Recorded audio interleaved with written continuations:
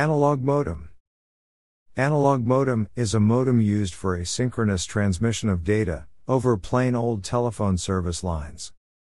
The word modem stands for modulator-demodulator, which refers to the fact that modems convert digital transmission signals to analog signals and vice versa.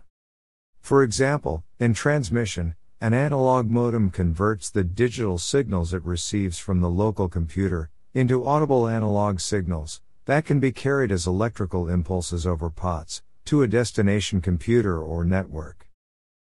To transmit data over a telephone channel, the modem modulates the incoming digital signal to a frequency within the carrying range of analog phone lines, between 300 Hz and 3.3 kHz.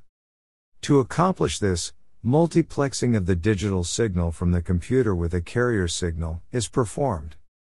The resulting modulated signal is transmitted into the local loop and transmitted to the remote station, where a similar modem demodulates it into a digital signal suitable for the remote computer.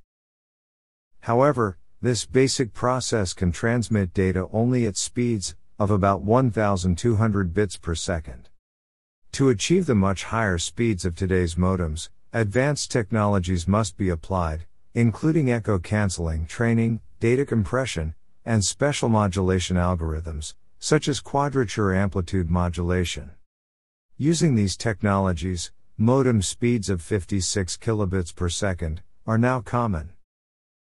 Bell Labs, in the 1960s and 1970s, originally formulated modem standards, but after the breakup of Bell Telephone, the task of developing modem standards was taken over by the International Telegraph and Telephone Consultative Committee, which is now called the International Telecommunication Union.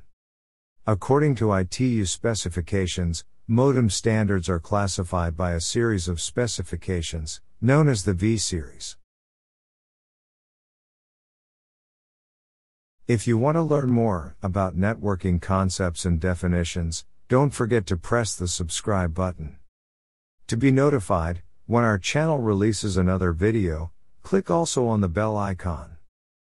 And don't forget to visit our website, networkencyclopedia.com.